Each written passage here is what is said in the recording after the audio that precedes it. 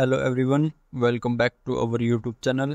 In this video, we will guide you how to fix Cashapp app won't let me send money. So without any further delay, let's dive into the solution. First solution to fix this problem is verify your account balance. Ensure you have sufficient funds in your Cashapp balance or linked bank account.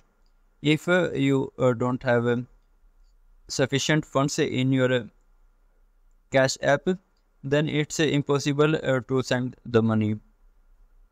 Second solution to fix this problem is update the app. Make sure you are using the latest version of the Cashapp to avoid any issue. To check the update for the app, you have to open Play Store and then search for Cashapp. After that, select the app. If an update is available, you will see an update button next to the app. Tap on it to update the app to the latest version. Once updated, launch the app again. Third solution to fix this problem is check your internet connection. Ensure you have a stable and strong internet connection, as a poor connectivity can lead to failed transactions. For that, you have to open any browser in your mobile phone that you use.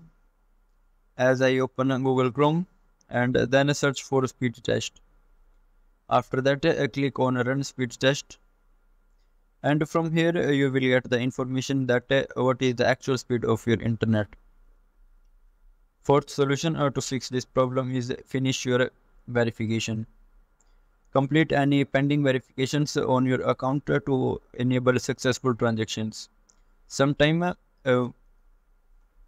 incomplete verification can also lead to cancel the transactions. Fifth solution to fix this problem is ensure your debit card information is up to date. Make sure your debit card details are accurate and up to date to prevent transaction failures. Last solution to fix this problem is contact Cashapp support. If the issue persists, reach out to Cashapp customer support for further assistance. You can contact them through their phone numbers. Their contact number is 800-969-1940. You must call them between 9 AM to 7 PM because it's their working time. So in this way you can resolve your problem. So that's all for today, and thank you for watching our video.